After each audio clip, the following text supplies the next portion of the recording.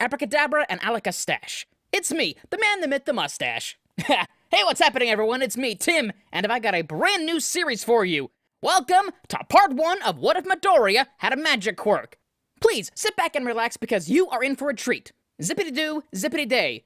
With that intro done, let's get this series underway. Midoriya could hardly hold still as he arrived at the museum he had heard about recently in the news. His excitement was quickly interrupted by his best friend, Katsuki Bakugo. Why are you so excited about a place like this? The crimson-eyed child pouted as he crossed his arms. Just a dusty old building. But they have a new cool exhibit. Apparently it's all about magic. The freckled kid jumped in place. I wonder what they have. Maybe spell books and wands like in those movies we watched. It's probably boring, Zuku. I wouldn't get my hopes up. It may have been boring for Bakugo, but as Midoriya's emerald eyes glanced upon the exhibit, his breath was swept away. There were staffs and beautifully carved charms and gems on display around the room. Inside cases were ancient-looking tomes, open to reveal their yellowed pages filled with writing of all languages. The juniper-haired boy zipped around the exhibit, dragging an exasperated Bakugo behind. Zuku, come on! This place is so boring. Just a bunch of dusty junk. Let's check out the Egyptian stuff. At least we get to see a dead guy. Bakugo was desperate to escape from the room, which he found agonizingly bland. It's not boring, Kai-chan. Look at this over here. Midoriya ran to another open book. This one doesn't have a label on it, but it looks super old. I wonder why it isn't labeled. Yeah, really cool, Zuku. Midoriya pouted at his friend's sarcasm. He looked over to the page it was open to. At that moment, his eyes began to glow, and in front of his eyes, the words of the page shifted into Japanese. Kai-chan, look! The words are changing to Japanese! What are you talking about? Bakugo moved over, thinking something was happening.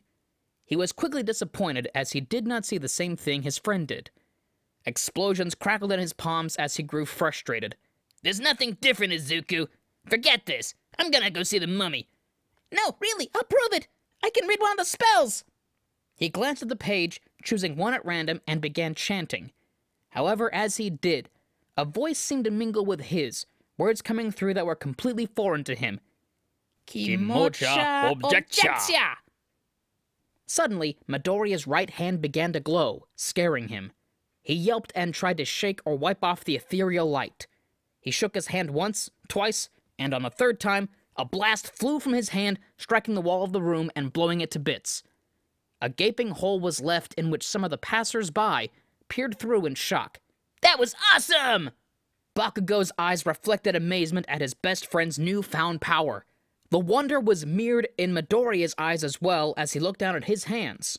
However, the feeling was short-lived as the museum guards had fetched his teacher in order to contact his mother so she could take him home. By the next day, Midoriya found himself in a nearby clinic with his mother, with one of the doctors trying to document his quirk. So, Izuku, do you think you can show me your quirk? The man was somewhat confused as the boy shook his head. Is something wrong? I don't know how to do it. I just read from that book in the museum and I ended up shooting that laser thingy. The freckled boy fiddled with his thumbs, looking down. I don't want to hurt anyone if I hit them. Perhaps some verbal trigger. That could make things more difficult. The doctor noted something down on the clipboard. If you want, I could try and contact the museum about the book. Maybe they'll let him look at it again. Inko looked at her son, who met her gaze with hopeful eyes. She sighed and nodded, rescheduling another appointment with the clinic in 3 days. When the appointment rolled around, the family was pleasantly surprised to see a familiar tome laying on one of the beds, familiar to Midoriya at least. That's the book! Mommy, that's the magic book I read from! Indeed it is. A curious situation surrounding it as well. The doctor picked up the grimoire, handing it to the boy. Apparently this book was not in the museum collection, and hearing how it reacted with your quirk, the curator was kind enough to donate it to you. Wait, so it's mine now? Upon receiving a nod from the doctor, the boy opened up the book, words immediately beginning to translate into Japanese before his eyes, just like last time. The glow of Midoriya's eyes, when he opened the book, were noted by the doctor as he flipped through the yellowed pages. Ooh, how about this spell? He tried to show it to his mother, but she couldn't understand what language the words were written in. She just chose to nod. The juniper-haired boy took a deep breath and steeled himself as he placed a finger on the pages for his eyes to follow. Terra tremo erratico! The echoing quality of his voice created a crackling atmosphere in the air. Midoriya's hand was briefly coated in a sphere of jade light. Suddenly, the medicine cabinet across the room was torn from the wall, hurling to the ground. The freckled child quickly panicked, apologizing profusely to the doctor. Fascinating. A completely different ability than when he first exhibited his quirk. The doctor sat across from the Midoriya family. Mrs. Midoriya, if what I'm seeing is correct, whenever your son reads from that tome, it allows him to influence the world around him in various ways, dependent on the verbal trigger used. While Midoriya was confused, his mother was aghast at the potential his quirk possessed. Her eyes glanced at her son, who was shyly looking at the doctor, still a little bashful of accidentally damaging the clinic. Can I become a hero with my quirk? You could easily become one of the best heroes in Japan, rivaling All Might. Inko smiled appreciatively at the doctor, mouthing a thank you to him as she saw how ecstatic her son was. Now, about registering your son's quirk, Mrs. Midoriya. Due to the sheer versatility of it, the most accurate name would simply be Magic. Is that alright with you? With a quick confirming nod, her son's quirk was added to the roster of registered quirks. She also received a list of exercises and warnings about the possibilities of her son's quirk. A suggestion was written at the bottom for her to find a secluded place for him to practice the triggers for his quirk where he would cause the least destruction, and to ensure he did not use his quirk at school yet, as the 2 verbal spells he had were rather destructive. Over the years, Midoriya continued practicing his quirk in isolated areas, in parks or beaches, studying the spells from his grimoire avidly when he wasn't able to practice. For a while, school was alright for Midoriya, and his friendship with Bakugo continued to flourish. However, there was one problem that had begun cropping up in his junior high years. I call BS on you, Midoriya! One of the freckled teen's classmates slammed his hands down on the desk, glaring at him. You say you have a super powerful quirk, but never show it. I bet you're just bluffing to make yourself seem cooler. A few of the other students voiced their agreement, only to start whimpering as a certain atomic blonde's crimson eyes began glaring holes into them. Bakugo let his explosions crackle in his palm as he walked up to the other teen who was in front of Midoriya's desk. You calling my friend a liar, you damn extra? He grabbed the collar of the student's shirt and hoisted him up in the air. So what if he doesn't want to show off his quirk?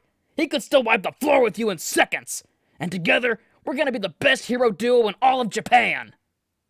Yeah, right. I bet he's just some quirkless loser. The stuttered retort had the explosive blonde rearing back one of his hands to punch the student he held in the air. Atem fortem! An echoey voice swept through the room as an emerald glow encased both the boys and forced them away from each other. There! I proved them not quirkless. Now will everyone quit it? The class was silent at the outburst from the usually meek teen. They quickly all nodded and turned away. A hand roughly slapped his back, making Midoriya hiss in pain. About time you shut him up, you damn nerd! I don't want to have a pushover for a partner after all! The juniper-haired teen simply huffed, smiling fondly at Bakugo, before sitting down as the bell finally rang, initiating the start of class. Months later, and the final days of junior high had arrived for the 2 childhood friends. Their teacher had been questioning his students' choice of future career, guessing they all obviously wanted to be heroes. Be real, Teach. Don't load me in abracadabra with the rest of these extras. Bakugo felt something slap the back of his head, before turning abruptly to glare at his freckled buddy. You shouldn't be so crude, Kachan. It's not an attitude befitting of a future hero. And would you please stop calling me that? Midoriya briefly rubbed his temples in annoyance as he held a hovering book in the air, the object being what had hit Bakugo. Screw you, nerd! I'll be a hero my way! Midoriya let out a small groan at both his friend's stubborn attitude and how he had completely ignored his plea. Ah, Midoriya, Bakugo, you both put down you wish to go to UA, correct? The teacher interrupted the 2, smiling at them. I'm sure you both will make your dreams a reality. Of course, was there any doubt? Bakugo reclined in his seat with a cocky grin, making Midoriya sigh and shake his head good-naturedly before returning to his reading. Hey, I better see you bright and early tomorrow, nerd. We still have to practice for the entrance exams. Midoriya chuckled and nodded. All right, see you tomorrow, Zuku. Bye, Kacchan. The two parted ways. Midoriya kept his eyes mostly on his book as he made his way home, not realizing the turn he took would lead to trouble. All he heard was the clatter of a manhole cover before a sludge-like being leapt at him, forcing its way into his mouth. In that moment, panic immediately set into Midoriya's heart. He struggled fiercely, squirming even harder as the voice came from the slimy thing, saying it would use him as a meat suit. Anger and helplessness flared within him as he clenched his fists tightly. He was already seeing black spots in the corner of his vision. He felt red-hot with anger, as if this very being was heating up with rage. The villain suddenly cried out in pain as a horrible smell reached Midoriya's nostrils. He looked around, seeing steam emanating from his body, realizing his body really was growing hotter. Midoriya turned to the villain just as it attempted to lunge at the teen.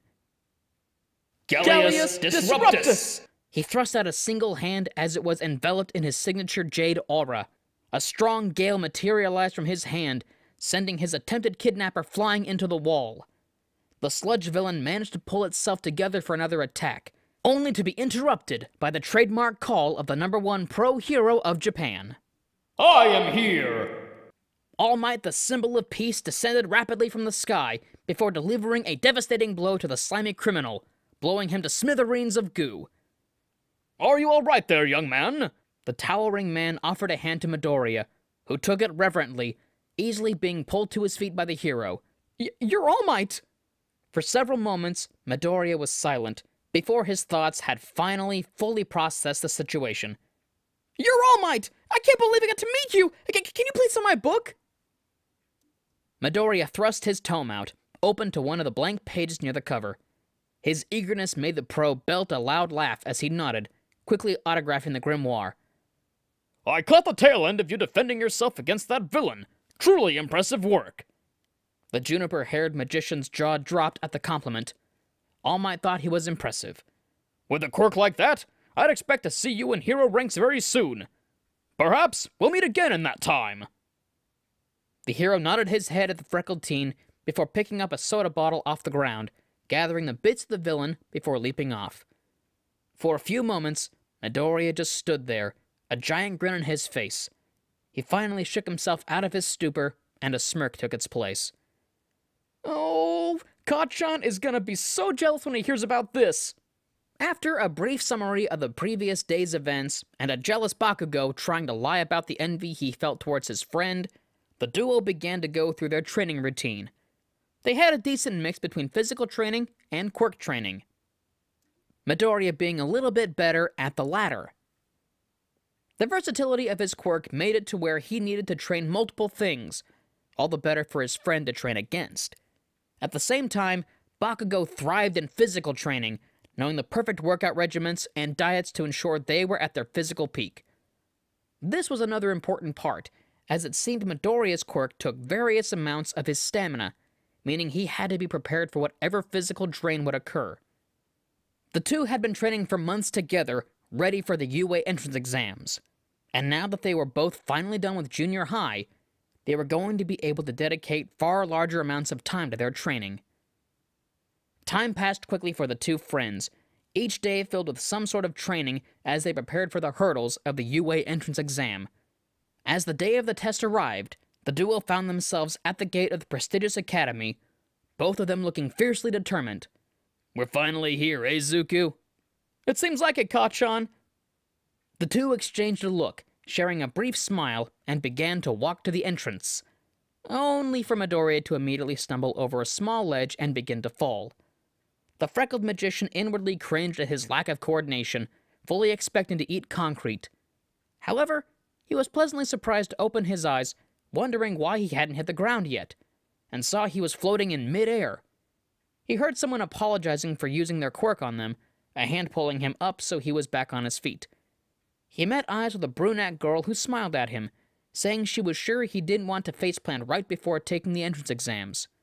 He thanked her profusely before she ran ahead, waving at him. Ha! We haven't even gone in, and you already need someone to save your ass. Shut up, Kacchan, or I'll find that spell that sealed your mouth shut. Bakugo snorted indignantly, turning his nose up playfully at his best friend.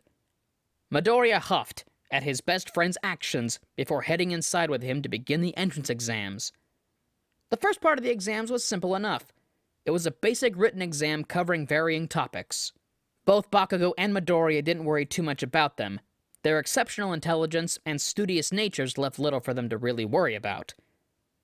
It was as they moved on to the next part that a bit of tension began to leak into their stance. Yue had not given anything away on what the practical portion of their exams would be, making it impossible to train or prepare for a specific situation. Midoriya only hoped that all the training he and Bakugo had put in would finally pay off. They arrived in a room full of people, where Present Mike, the voice hero, stood in front on a raised platform. The pro explained that the practical exam would be a point-based system where they'd gain points from fighting against villain robots. He proceeded to reveal pictures of 3 of the machines. Midoriya began muttering, making note of the robo-villain shapes and any potential weak spots to exploit. He had to limit himself to how much energy he used, or he could very well end up passing out in a dangerous situation. Wait a minute, sir! A blue-haired teen from the crowd stood up stiffly. You've only shown us 3 robots! I thought there were 4 variants. And you, over there! The bespectacled adolescent then turned his gaze towards Midoriya. The freckled magician met eyes with the other boy, stopping his muttering for a second. Your muttering is extremely distracting to the other people here. And what is that book you are holding? Bakugo stood up, ready to defend his friend, despite said friend most likely not wanting it. What use do you have of such a thing? Did you plan on using it to cheat in the exams? Hey, go screw yourself, you stiff! Bakugo stepped in between the two. The nerd's muttering may be annoying, but it's how he processes information, so leave him be. And that book helps him use his quirk, something that isn't against the rules. Present Mike was quick to de-escalate the situation, quickly changing the topic by revealing the hulking figure of the last robot, the Zero Pointer. He suggested the students avoid that particular robot and simply run away. He then sent them off to find which testing field they would be at for the exams. Midoriya quickly found his and hurried off. As he arrived, Midoriya was shocked to see a gigantic replica of a cityscape around him. As he looked around, he saw the familiar brown hair of the girl who had helped him earlier this morning. Just as he was about to go and greet her, a hand fell roughly on his shoulder. You were going to distract that girl, weren't you? The bespectacled teenager stood stiffly, staring suspiciously at Midoriya. I cannot allow you to do such a thing! Midoriya nearly growled at the accusation. Years of being Bakugo's closest friend did not do wonders for his own temper. Just as he was about to find a spell to send the other participant flying into a wall, the voice of Present Mike called out around the crowd, all of them beginning to move to the starting line. After a few moments of everyone waiting to be called to begin, the voice hero berated them slightly, telling them that heroes could not always afford to wait before leaping into action. This got everyone moving. Midoriya shook himself out of a minor stupor before running into the cityscape. The first robot he came across was a flying 2-pointer, making his job rather easy. Zephyrus Expectorum! As jade light coated his hand, a whirlwind flew out and engulfed the flying machine, forcing it to slam into a nearby building. One down, and a lot more to go! As the time limit ticked by, Midoriya slowly racked up points, already beginning to feel a drain from running around while using his quirk. Suddenly, an alarm began blaring as Present Mike announced that the 0-point robot was being released. Upon seeing the hulking mass of metal, the freckled magician was fully prepared to hightail it out of there, only for his ears to catch a familiar voice calling for help. His head whipped around, and he saw the brunette who helped him earlier, now trapped under rubble. He quickly ran over, flipping through his book to find a spell to free her. However, the sound of the approaching robot was getting too close for comfort. Thinking quickly, he flipped to a page that said, Golem Creation. Silicus Miles Satatio! He raised a glowing hand to the earth near the robot's treads. Arms shot up from the earth, and ape-like creatures with green runes across their bodies drew themselves from the ground. Upon his command, they threw themselves at the treads of the zero-pointer, some letting themselves be ground into the gears to come up the inner workings, while the others pushed back against the flow of the tread. Seeing the robot was temporarily immobilized, Midoriya flipped until he came across the perfect spell. "I'll have you out of there in no time!" Erratico! Tendrils of jade energy surrounded the girl in a cocoon of jade light, allowing him to pull her out safely. While still in her bubble, Midoriya sprinted out of there, just as the robo-villain broke apart the large stones of the rock creatures in its gears, and ran over the others, reducing all the golems to dust. He panted as they both finally arrived at a safe spot away from the giant beast of metal. The girl thanked him profusely. Just as he was about to go try and get more points, after assurances from the brunette teen that she was fine, a buzzer sounded loudly, announcing the end of the practical portion. A pit of anxiety formed in Midoriya's stomach as he and Bakugo exited the campus. He held his grimoire in his hands, fingers drumming along its cover while they walked. Alright, nerd, what's up with you? You only do that crap with your book when you're worried. Midoriya sighed, running a finger down the spine of the tome.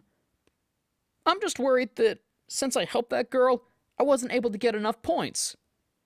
He sent his gaze skyward as he frowned. "Don't get me wrong, I don't regret saving her. That's the duty of a hero as well. I just hope I didn't hurt my chances of getting into UA with you, like we planned." Oh, shut up, nerd! You probably did great!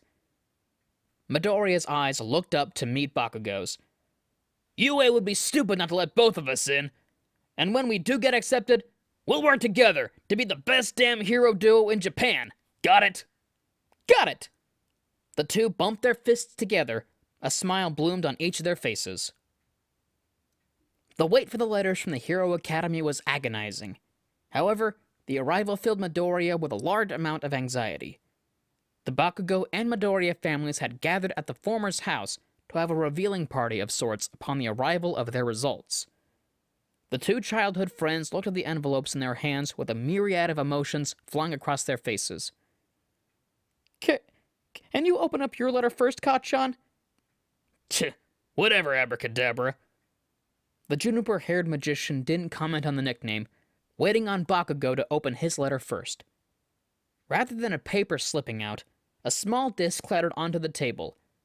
It sat there for a second, before releasing a soft blue glow and powering on, revealing a hologram of All Might standing before them.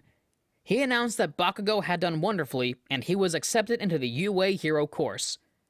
The device then displayed a scoreboard of the highest-ranking participants, the explosively tempered blonde only being second to one person. No way! Did you really? The blonde was interrupted as his emerald-eyed friend quickly ripped open his own letter and began his own holographic message. The symbol of peace was present in Midoriya's as well, declaring his admission to the hero course, and with his score being the highest of all the participants of the entrance exams in both the written and practical. Midoriya was briefly confused at how he had gotten such a score, when All Might explained there was a hidden point system in the test, a rescue point system. A clip of the girl from the test played. She had offered her own points, only to be politely declined and reassured by President Mike that her savior would be fine. A display of the scoreboard appeared before all of them, confirming Midoriya's placement. "I did it! We did it! We did it, Kacchan!" Midoriya jumped for joy, laughing in relief and excitement. Bakugo laughed and stood up as well, holding out a fist for his friend to bump. Of course we did! Was there ever any doubt? We're gonna take this world by storm, Zuku! The two fist bumped, goofy smiles on both their faces. Don't expect to keep that rank for too long, though, you damn nerd. I'll be coming for that ranking. I wouldn't expect anything less from my future partner. Both of their eyes were filled with a burning passion as they settled back down to celebrate their acceptance into UA. Today was the beginning of Izuku Midoriya's and Katsuki Bakugo's journey to be the best hero duo Japan would ever see. And that's our video for the day, so thank you all for watching. I hope you enjoyed it. Before we go, there's a little bit of housekeeping for you. First, We the Celestials has many other channels for your entertainment and viewing pleasures. All the information you'll need is right below in the description, so please feel free to check out all the other incredible content and projects our team creates. Second, on behalf of We the Celestials, I want to thank everyone who was involved in the production of today's awesome content. Their details are also in the description. And that's it for today's video, so thank you all for watching and have an amazing day. And as always, be kind to yourselves, be kind to others, and stay awesome! This has been Tim, Mustache out!